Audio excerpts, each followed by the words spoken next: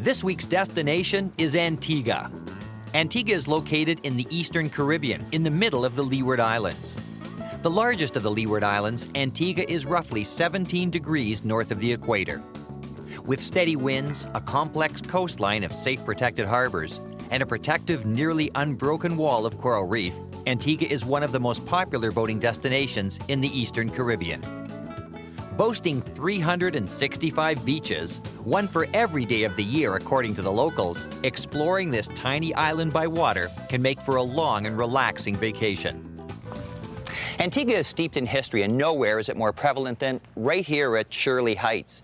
Rising 487 feet above sea level, Shirley Heights provided the perfect lookout point for the Royal Artillery, whose job it was to keep watch over this southwestern part of the island. Today, Shirley Heights provides the perfect vantage point of the busy harbors of Falmouth and English Harbor. And if you've arrived here by boat, it's worth the trip up here to see your vessel from a whole different perspective. The island itself is only 14 miles long and 11 miles wide. The highest point is Boggy Peak, towering 1,319 feet above the coastline. Antigua is a boater's paradise. With clear, warm waters, predictable winds, and hundreds of places to visit close at hand, it's no wonder the charter business is booming here. In fact, Antigua is home to the birth of modern-day yacht chartering. We visited during the 38th Annual Charter Yacht Show, one of the largest charter shows in the world, and we were lucky to spend some time with the two brothers who started the industry here back in 1949, Desmond and Rodney Nicholson. Well, you see, my father was in the Royal Navy, and so his job was to go around the whole of south coast of England and look for nice little anchorages where they could just cram all these landing craft into. Anyway, so he came to a place called Stoke Gabriel down in Devonshire, and there, alongside in a mud berth, was the yacht Mollyhawk, looking absolutely beautiful. So the war was still on. So he found out who the owner was, and he called the owner, and he said, "I want to buy your yacht." And we said, "Dad, it's all very well having a yacht, but now why don't we go cruising to the Caribbean?" So he said, "Okay." Well, we sailed from Ireland in 1949, and then we were refitting after our oceanic voyage, and some Mill Reef people, that's a swanky American club up the road there, they said, "Gee, I'd love to go for a ride on that schooner." And so we took them for a cruise and a booze and a snooze down the islands, and they loved it so much, and that's how our charter business started.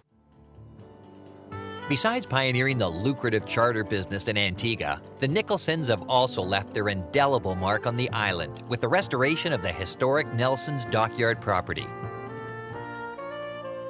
This colorful site was once a British naval base commanded by Admiral Horatio Nelson in the late 1700s.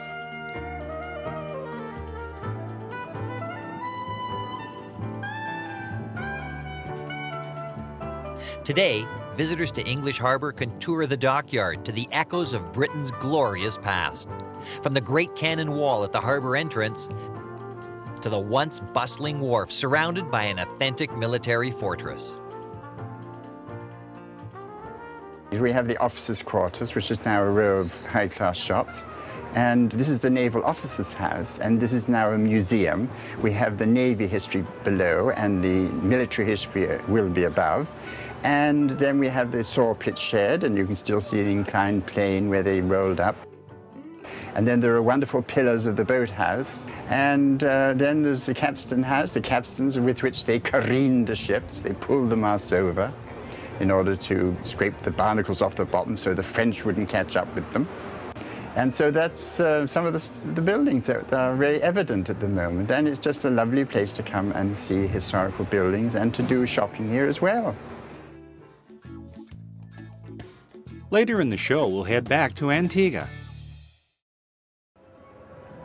You know, Antigua boasts a huge array of specialty shops and restaurants. And of course, the nice thing is that most of them are congregated right around the harbor. So you don't have too far to go to find out what you want here on the island. But you know, today we're on a special quest. We're looking for some authentic Antiguan cuisine, and we've got some local knowledge. The chef on Animal House has told us a shop where we can get the best Antiguan roti on the island. Well, this is it, the place I've been looking for. Grace before meals, serving fish, pizzas, and what I've been looking for, roadie. Hey, how are you? Hi.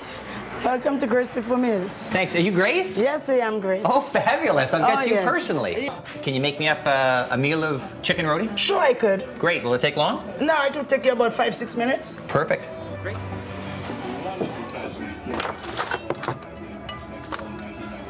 Let me make sure this is wrapped properly and serve you with a nice mango chutney on the top.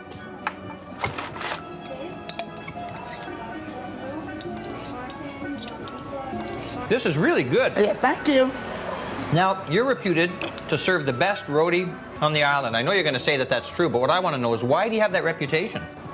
Well, I did not make that reputation myself. My customers came in and they gave me that reputation. And all over the world, you'll hear people coming in and saying, whether on the yachts or by the aircraft, they will say, oh, Grace, we heard a lot about you.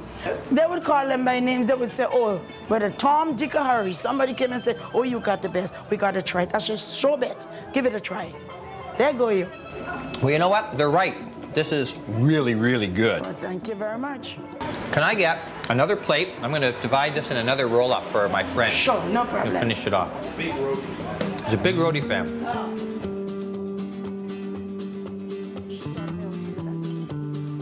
Antigua is a fairly small island, and it's easy to explore by car in a day or two. But you have to remember its British roots and take care to drive on the left side of the road. You can travel from balmy beach to mountain rainforest in a matter of minutes. And you won't go hungry on your travels. There's roadside markets with fresh fruits and snacks, and always a barbecue nearby sizzling with chicken, ribs, or seafood. There's some barbecue chicken.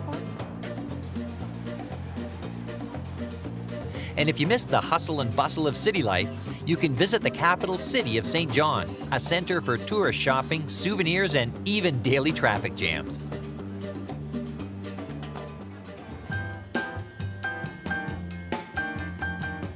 Well, that's our last look back on 20 years of PowerBoat Television. We hope you've enjoyed the highlights and will stick with us for another 20 years of the best in recreational boating.